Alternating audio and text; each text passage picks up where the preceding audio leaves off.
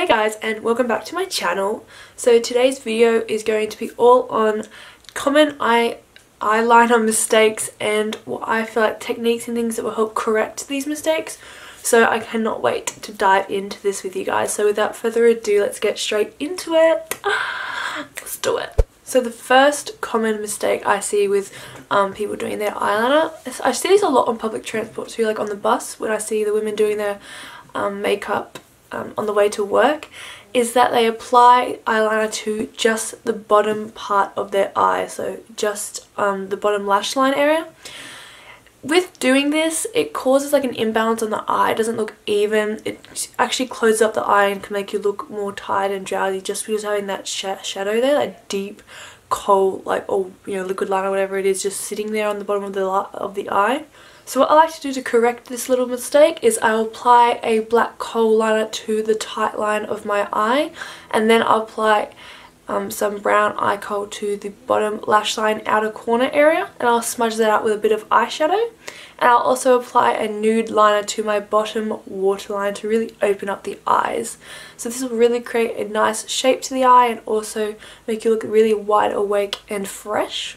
So mistake number 2 is I see a lot of people lining both their top and bottom waterline. Now we've all been there, I know, I've definitely been there myself. The only thing with lining the whole eye, where like filling in all the gaps, just the whole eye being completely filled, all black and everything, is that it can really close off the eye. However, this technique does work if you're going for a really dark smoky eye effect and you line both the top and bottom waterline. That does work, but in an everyday basis, like an everyday look, it's a little bit much. It can be a little bit too dramatic. So to counteract this mistake, what I like to do, especially to make my eye look bigger, is that I'll apply some liquid liner to my top like lash line. I'll do just a little small wing, and then I'll tight line my upper lash line with some black eye kohl. This will really open up the eyes, create a beautiful flattering shape, like a little almond shaped eye, whilst also keeping the eye open and awake and fresh, rather than closing it off with that heavy black liner. So another common mistake is transferring. So when the eyeliner transfers either onto the bottom lash line or the lid space area from the top lash line. Now, ways to counteract this is to apply an eyeshadow similar to the eyeliner colour. So say if it's a black eyeliner, we're going to go in with a black eyeshadow. And I just like to set over that eyeliner, whether it be on my bottom waterline, bottom lash line, or on my liner on the top waterline. That way it'll set it in place and it won't transfer throughout the day. Another mistake people can tend to do, and I've definitely been here myself when I've tried to use every little bit of product from my eyeliner, like especially liquid liner, is they'll go in with a dried or old liner and they'll try and do their wing just normally. Unfortunately, that'll look really choppy and it doesn't come out as smooth as you would with a really new liquid liner. So just going with a new fresh bottle will help you create that nice sharp wing that you're going for. Another common mistake which I've seen very frequently is a lot of people tend to tug the skin on the outer corner of their eye when they apply their eyeliner. Doing this will actually mess up the shape of your eyeliner whilst also speeding up the aging process, because if you're tugging on that skin, it's very delicate and sensitive and it'll start to pull and you'll start to get early onset of wrinkles and things like that. And pulling on the skin doesn't actually create the shape, like I said, of the eyeliner that you want. So when the skin bounces back, it will actually have a different shaped liner than what you would have if you've just gone in straight off the bat and just had your normal eye just like sitting there without it being pulled taut, if that makes sense. So if you are one of these people that does pull on your skin when applying liner, I suggest just tilting your head back, looking down, and then going in and applying your liner from there. Just building up slowly. It's a lot better just to take your time if you aren't used to doing this technique and just practicing. It'll really help. But I do suggest staying away from tugging at the skin when applying your liner, not only because it speeds up the aging process like I said, but because you don't actually get the best shape from your liner that you could if you just went in straight off the bat and did it from your normal eye. Ooh, this is a real good one, is the angle of your wing liner. Now, we all have different eye shapes, different sizes and everything like that, so we all need to find what angle works best for our eye shape and our face structure. I always like to use the guide from the corner of my eye to the tail of my brow. I have seen a lot of people do it on a quite upward angle. Now, when you do it on quite an upward angle, it does look a little bit funny. You don't get the best shape out of your, your eye, and the wing doesn't really do its job.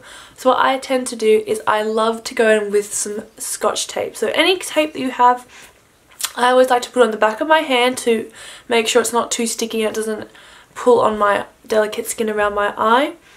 I'll place it on the angle, like I said, from the corner of my eye to the tail of my brow. I always like to follow that kind of 45-degree angle. And the best thing about it is I can be as messy as I want with this technique, and it just creates the sharpest line ever. This is my favourite little little technique thing of the day. I have to say it's my favourite. Ooh, here's a good one. So how many of us, I'm guilty of this one too. I feel like a fair few of these I'm like, ooh, that's me. That's me. That's me. So this one, it's a very, very common one, is we go in with a blunt eye kohl. So going with a blunt eye kohl and eyeliner, it can tend to look choppy and messy. You don't get that beautiful tapered eye look if you were to go in with a nice sharp pointed eye pencil. So clearly the alternative is to have a nice sharp eye kohl. And just see the difference having a sharp eye kohl compared to a blunt one. Just the application is just so much different. It looks so much better. You get the proper effect out of your eyeliner application, and it looks a lot more cleaner.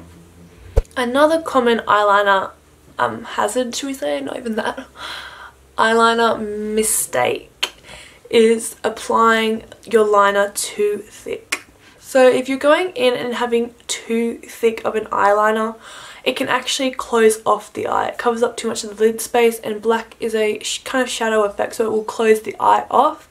So when applying your liner too thick, you're actually not getting the best shape out of your wing or your eyeliner. So what you want to do is just taper it in. So try and keep it as close to your lash line as possible, and do a cute little outer corner wing, and you'll have a beautiful almond shaped eye. You'll look so much more awake and fresh. Your eyes will be lifted rather than closed off, which would happen having the thick liner. My final mistake for today is the inner corner point, shall we say. So this is when a lot of us will go in and we'll try and do that beautiful like cat eye with a little sharp inner corner. Now it took me years to perfect this, so I hope I can sum it up for you guys in this video. A tiny amount works best. So really I used to try and get that really fierce like Arabic kind of look, and I realized that just does not work. It just doesn't work for me especially. So what we tend to do is we'll go in and we'll just go ham on the inner corner, really try and elongate it and just bring it onto the lash line, and honey, it just doesn't end up working out, unfortunately. I tried. There's many mistakes in the past. Let's move on.